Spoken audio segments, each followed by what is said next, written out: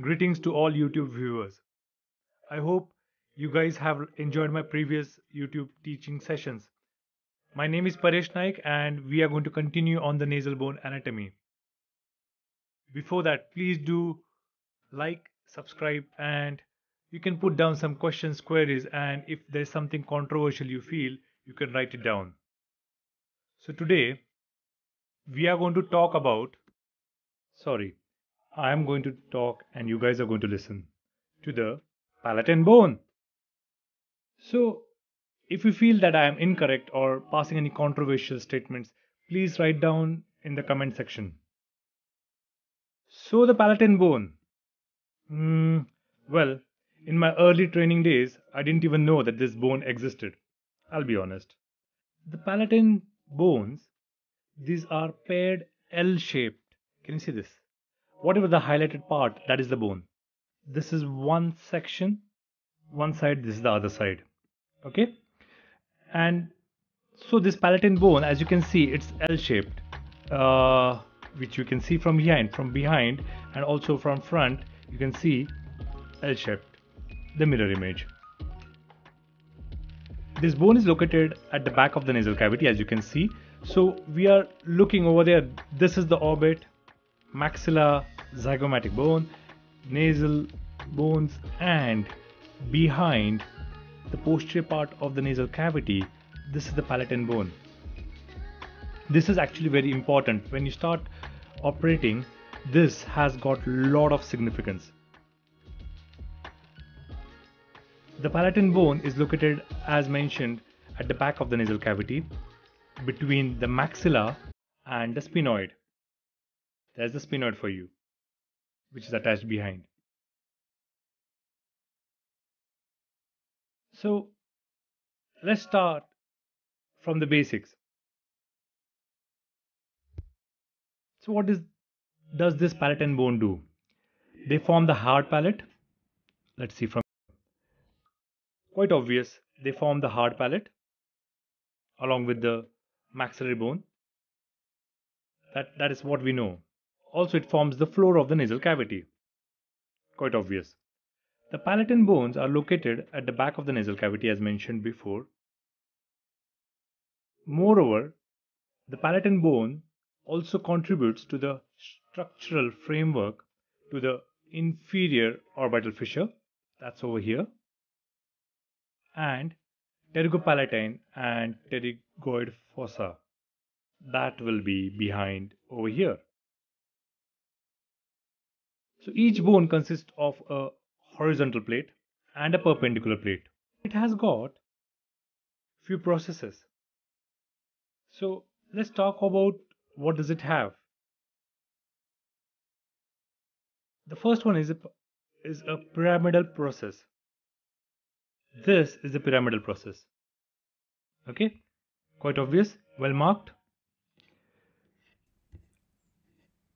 The other one is an orbital process. So where is the orbital process? This structure which is forming a part of orbit, that is the orbital process. The third is the sphenoidal process, and the sphenoidal process is this part which articulates with the sphenoid bone. It has got two plates, as we know. The perpendicular plate, which is the vertical one, it has got two surfaces. One is a nasal surface and a maxillary surface. What we need to know over here is something called as Sphenopalatine notch. Can you see this notch? So this is very important. The Sphenopalatine notch together with the body of sphenoid. So the sphenoid will come over here. Okay. So this notch along with the body of sphenoid, it will form the Sphenopalatine foramen. True? So this is the nasal cavity. Okay.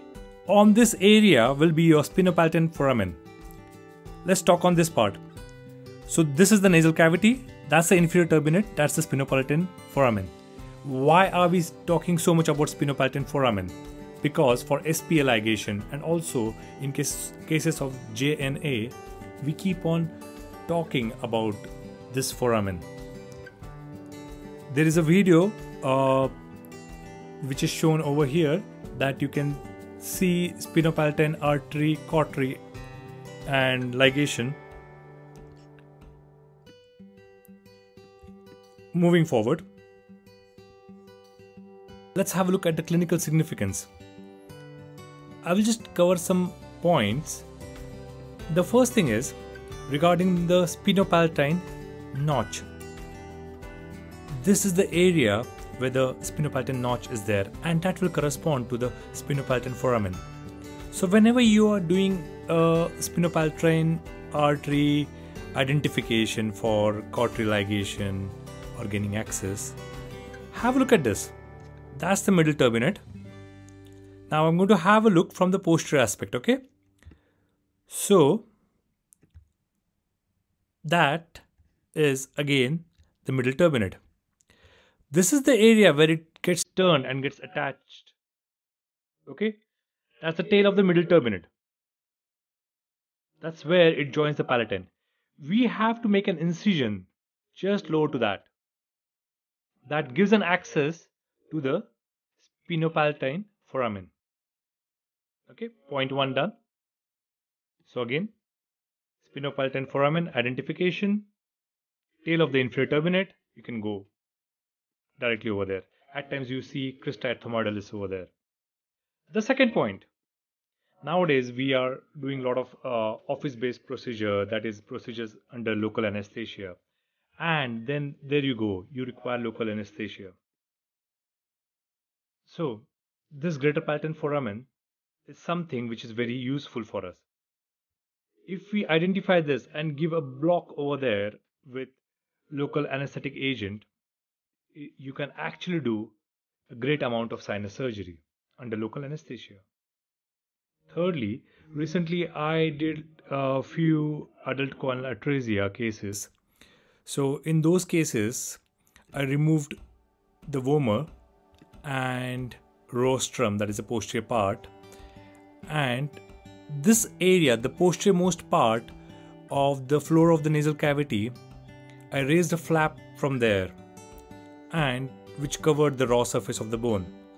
This technique is widely used by Professor Castelnova and also Shaz Ahmed and a lot of other renowned rhinologists. So use this, put it over there, you'll get a really good result.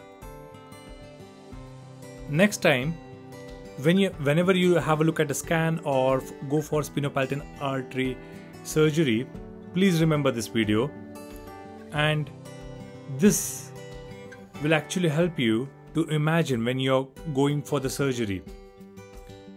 There is a video regarding the endoscopic Sphenopalatine artery cautery and ligation. You can click and watch. Many thanks for this. Next time we will have a look at the sphenoid bone. That is one of the really important bones. It can be a long video session. Please be prepared, or you can watch in parts.